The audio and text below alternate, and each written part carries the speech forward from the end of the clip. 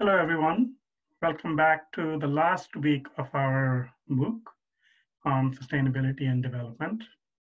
We have covered a lot of ground in this class. We have talked about climate change, we have talked about poverty and inequality, we have talked about biodiversity and conservation of ecosystems. And now it is time to bring all of these different threads in the class together.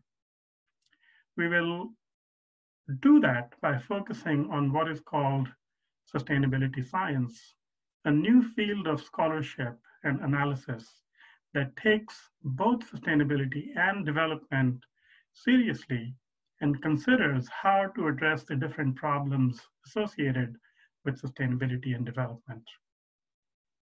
What is sustainability science? Before we answer that question, it is useful to think about what is sustainability.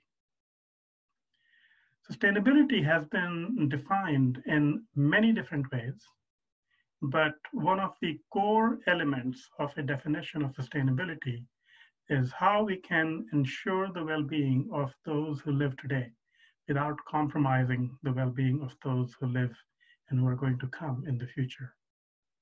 So how to manage, how to work in our current context without making the life chances of those who come after us worse off.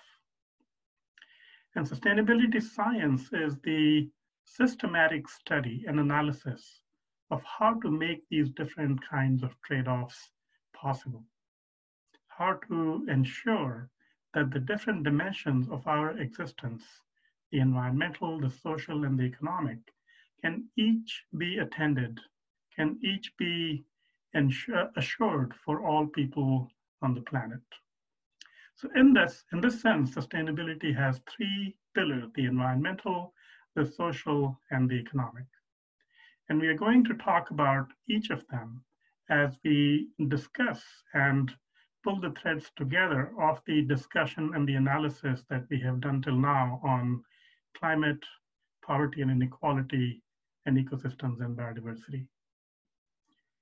Sustainability science can be thought of as a new scientific approach that underpins research on sustainability and development.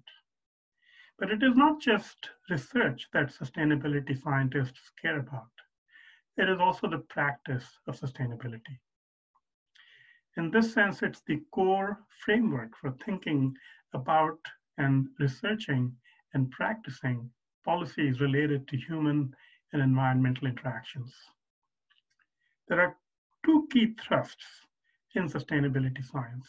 One, to bridge the gap between research and practice, between science and knowledge.